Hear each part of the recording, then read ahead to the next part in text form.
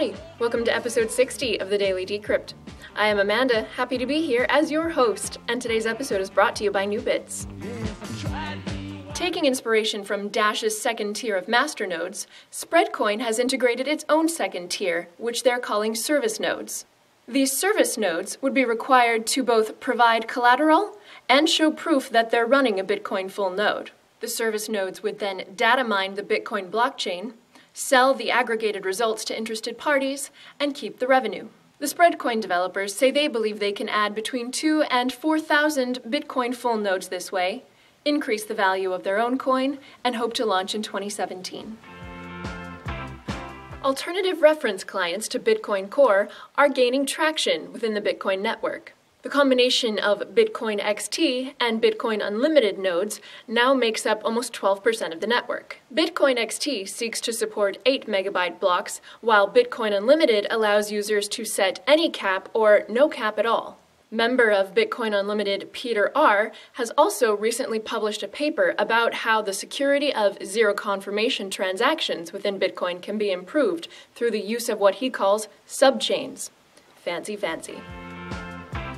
BTMs, that is, Bitcoin teller machines, may warrant a name change. The Lamassu machine, which currently makes up 27% of the world's BTM count, is open source and so has been modified to sell alternative cryptocurrencies as well as silver and gold in Singapore. Today, a budget proposal has been put forth to Dash's masternodes to integrate Dash into Lamassu machines starting in Panama. According to ATM Radar, there are currently 531 cryptocurrency dispensing machines in the world.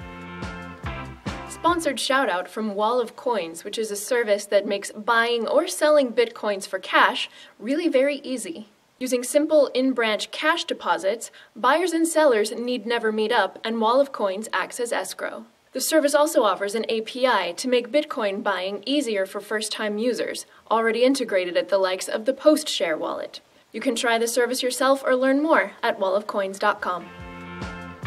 The 32C3 Computer Security Conference is underway and going strong in Hamburg. The event's operators are currently uploading video presentations of all of the lectures as they take place. Topics covered include anonymous communications, strengthening networks, overcoming censorship, and monetizing open source. You may remember our report on the Cottontail Group, which began selling shares for cryptocurrency in the profitability of its pleasure house Maison LeChat. This haven for sex workers has decided that those shares should be represented cryptographically and is now doing so via the Counterparty protocol. Because Counterparty is compatible with Bitcoin, the LeChat shares will receive their payouts in Bitcoin. Today's episode has been brought to you by NewBits, a cryptocurrency that can be counted upon to be worth $1 all the time. You can learn more about how the new network achieves relative monetary stability by visiting newbits.com. We're independent members at the LTB network. We have a podcast there for you if you'd like, and today's magic word is patch.